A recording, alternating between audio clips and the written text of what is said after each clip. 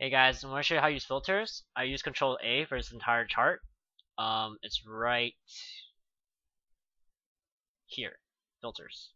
And then, what can you do with filters? Let's put done. I gotta redo it.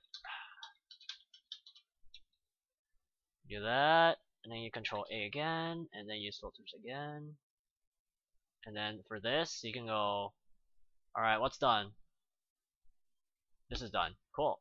What's not done? This is not done. Filters, done. Easy. And, oops. I want these out. We're gonna do an import. We're gonna import all our employees. It starts at A2, so we're gonna do import range equals import range. We're gonna copy the string, this string right here.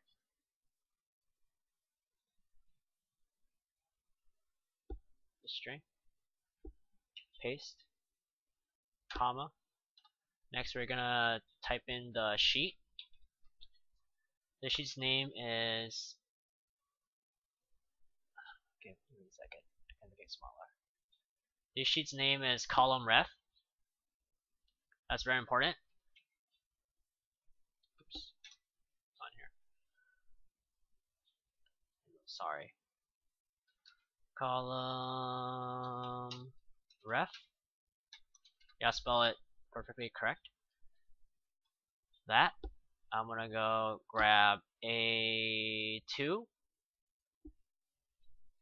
to 733. Yeah, allow access. Now it populates. I gotta put an A, sorry. Not the whole thing. Now it populates, I allow access.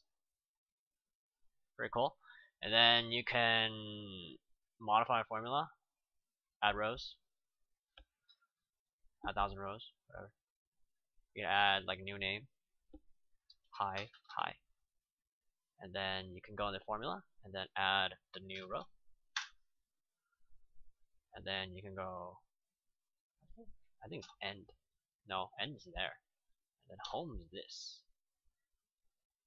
I don't know how to go all the way down. I forgot. Right here. See? No, it's not there. Oh, there it is. They're populated. So that's how you link it up. And yeah, you can use filters.